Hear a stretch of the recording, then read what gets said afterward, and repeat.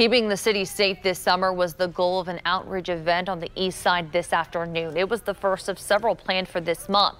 WRTV's Kayla Molander shows us how the mayor and others work to connect with residents. In order to really get somebody's attention, what's the best way? Take them to eat. Brandon Ballard is one of the peacemakers working to make connections and curb crime in Indianapolis. Since we can't take everybody to eat individually, we brought the food to the hood so we can feed the hood, feed the streets, as some people would say.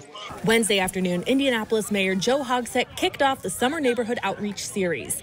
Every Wednesday in June, the Office of Public Health and Safety will bring a resource fair to one of the city's underserved communities. What our Office of Public Health and Safety is doing is what I consider to be crime prevention, crime avoidance, crime interruption. The fair had a barbecue, STD testing, and fresh vegetables, all for free.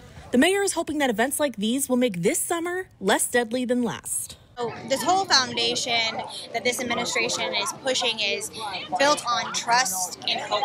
And so just because we don't have, zero shootings doesn't mean it's not working, right? We're talking to the community, we're hearing them, and they know that we're here now. City leaders were happy with the strong turnout, and residents were happy to barbecue with the mayor.